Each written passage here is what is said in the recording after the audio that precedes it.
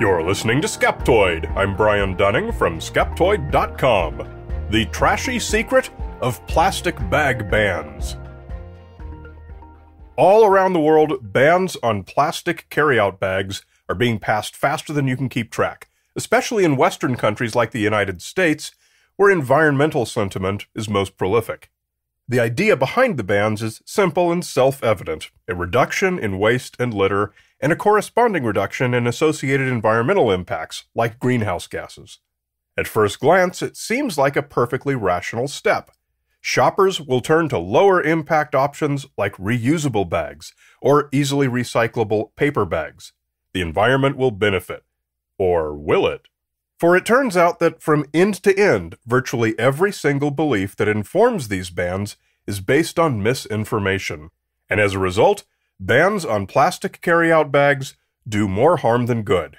Most people have heard this claim, and many have dismissed it as pro-industry propaganda. Today we're going to look at the underlying data and uncover the real facts. It's always difficult to do an episode like this because we're pitting data-driven policy against the honest impulses of well-intentioned environmentalists. The fact is that some policy that sounds good turns out to be driven more by emotion or ideology than by science. High-profile public issues like ocean trash and global warming are emotionally charged, and rightfully so, and many of us support policies which appear to be obvious remedies. But the fact is that banning plastic carryout bags hurts the causes it intends to help. Let me start by addressing the default feedback I'm going to get from this episode, which is that I'm shilling for the disposable plastic industry. The data I'm going to present today shows that manufacturers of disposable plastic benefit from bans on carryout bags, counterintuitive though that may sound. Carryout bags are their least profitable products, often given away for free at checkout, and as the flimsiest things they make, they have the smallest environmental impact. Banning such bags shifts the manufacturer's sales to more profitable products with worse environmental impact. So by presenting arguments against plastic bag bans, I'd be about the worst shill the manufacturers could ask for. I've assembled what I think are the three most pervasive myths about plastic carryout bags that prompt virtuous people to advocate for bans. Let's have a look at each of these three. Myth number 1, plastic carryout bags contribute to ocean plastics.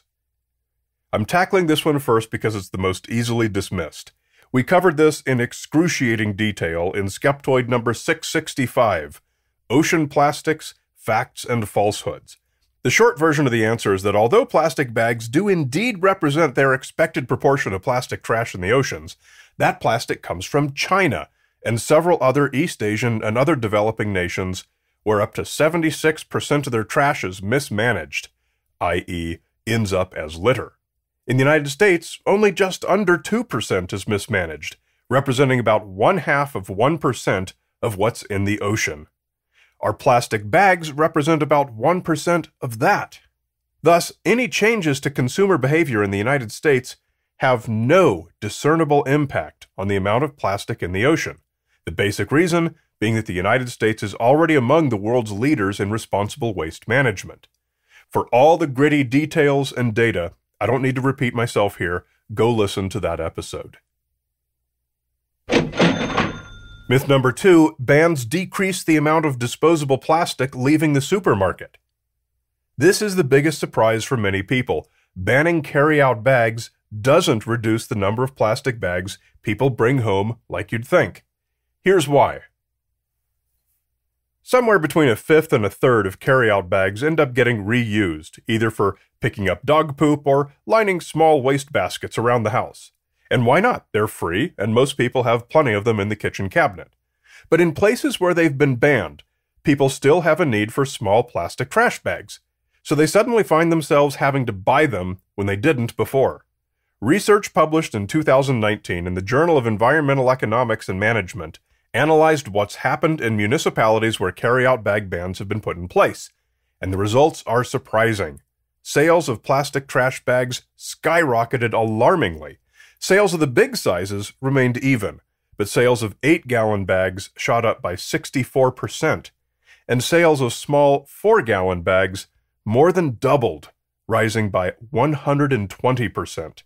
For those of you of a more liberal bent who might hope that your plastic bag ban will strike a blow to the faceless, soulless corporations who manufacture plastic bags, think again.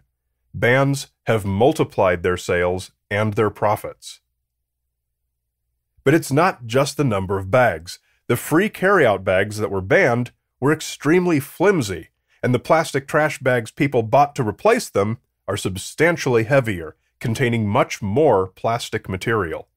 In all, in the municipalities studied, 40 million pounds of plastic was saved, and 12 million new pounds of plastic was sold to replace it. Now, it's important to note that this myth is actually true. Bans do succeed in reducing the total amount of plastic leaving the stores. But don't be fooled. The ultimate goal is to minimize environmental impact, not to reduce the number of pounds of plastic sold.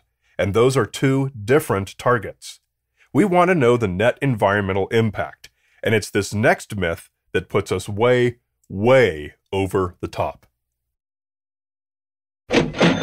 Myth number 3, plastic bags are worse for the environment than other options. I'm going to go with carbon footprint here to measure the net environmental impact, though we'll talk about landfills and eyesores soon. Carbon footprint is the ultimate driver of environmental impact today. People have 4 common choices of carry-out bags. First, the single-use, cheap plastic bags that are the subject of the bans. Second, paper bags. Third, durable, reusable plastic bags, either polyethylene or polypropylene. And fourth, reusable cotton bags.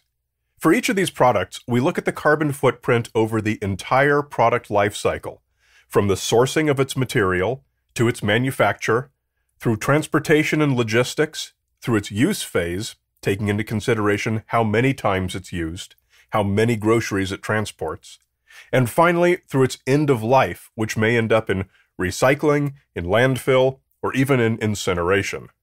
This is a lot of data, but it is all tracked by various industry stakeholders.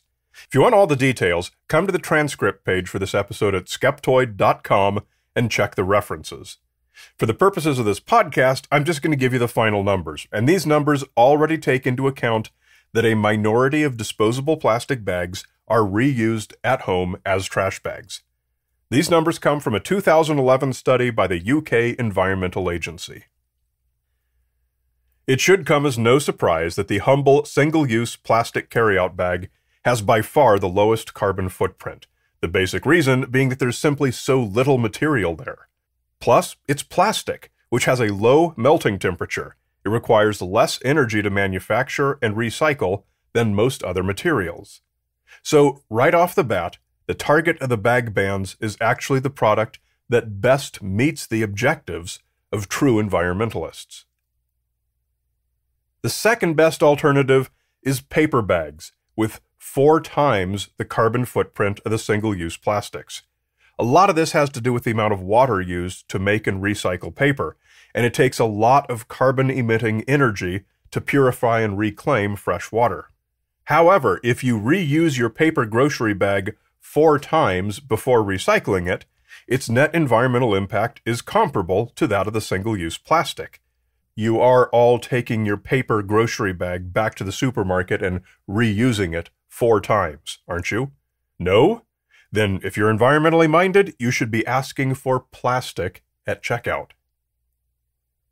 The next is the durable, reusable plastic bag, the type increasingly being offered by supermarkets as an alternative, often for some low price like 10 cents. These are quite a bit heavier and have 14 times the carbon footprint, meaning you need to use it 14 times to match the efficiency of the single use. This surprising difference is mainly because there's a lot more plastic in the durable reusable bag. It weighs 108 to 136 grams, compared to only 3.5 grams for the single-use bag. Worse still are cotton bags. Growing cotton involves tractors and seeds and irrigation and a whole other level of impact. You'd need to reuse a cotton grocery bag 173 times to match the carbon footprint of bringing home a single-use plastic instead on each of those trips. It's noteworthy that a 2018 study by the Danish government, which compared organic cotton bags to single-use plastics, found the environmental impact 20,000 times worse. The irony is that if you ask many environmentally focused consumers what type of bag they'd most like to use instead of single-use plastics, many of them might well answer organic cotton. This is the difference between data-driven policy and emotion or ideology-driven policy. So what is so bad about single-use plastics? Well, universally acknowledged as the biggest downside of unmanaged plastic waste is the fact that it does not biodegrade. Plastic trash is definitely an eyesore, and that's bad for everyone. But let's also consider it from an ecological perspective, not just an aesthetic one. If we have to shovel plastic bags into landfills, that's actually not the world's most terrible thing to do with plastic. Of course, the preference is always to recycle it, but the market doesn't always support that. There has to be a buyer for the recovered material, or else it's not worth the cost, both monetary and carbon, to recycle. So it goes into landfills. Plastic in landfills does not release greenhouse gases. The carbon in it remains sequestered. And if we have petrochemical materials like plastic already in our environment, having that carbon sequestered is far from a terrible thing. Obviously, it would be best if that plastic had never been manufactured in the first place, but the reality is that it has, so we're better off deciding what to do with it than wishing we didn't have to. Okay, so what should we do if banning them is so much worse? Economists have a pretty good answer for this. Keep the single-use bags available as always. Charge a small fee for them, as this drives people to start using the durable plastic alternatives. People who want to keep a few of the single-use bags around for household use will have as many as they want, and they won't need to buy so many more of the heavier, higher-impact trash bags. Stop offering the cotton reusable alternatives. And, of course, continue working toward plastics based on lower-impact petrochemical alternatives. Now, let this following piece of irony not be lost on a single listener. It is rabid insanity to allow plastic bag manufacturers to sell plastic trash bags in supermarkets, and even to allow the markets themselves to sell their own store brands, but not allow bags to be sold individually at checkout. And so, the final conclusion on the subject of plastic bag bans is that the best solution, supported by climate science, ecology, economic theory, and proven by experimentation, is to continue to allow lightweight single-use bags to be provided for a fee by retail merchants, and to encourage shoppers to use durable, reusable plastic bags. And a durable, reusable shout-out to Skeptoid Premium members Bill Campbell, Francisco Gutierrez, ya boy Ethan, and Christopher St. Clair. Want more Skeptoid content? Then check out In Fact, our short-form video version of selected Skeptoid episodes, adapted for the YouTube audience. Watch and share right now for free at infactvideo.com.